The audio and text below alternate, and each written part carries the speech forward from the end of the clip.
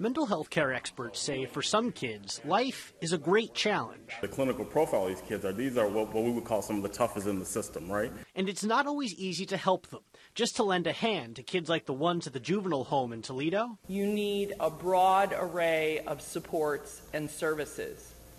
So many of the young women that have come to Toledo, in essence, I believe that the system has in many ways failed them. That's because long before troubled youth, many of whom have mental health issues, get to places like juvenile homes, physicians say they should have received more care. We have to go back and look at our entire system and see how we can strengthen it to help kids along their journey so they don't even need that level of care later on. The main issue, financial restrictions almost always mean very limited resources. We do not have enough service providers, particularly psychiatrists.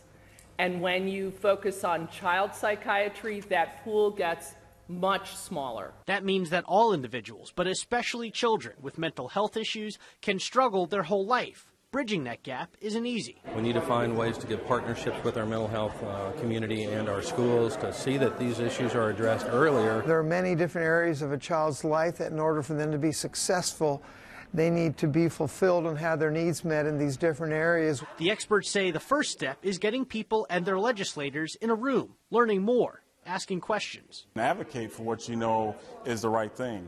If this is an important issue to you, then speak out. Your voice is powerful. It does make a difference. For some, that difference could be life or death.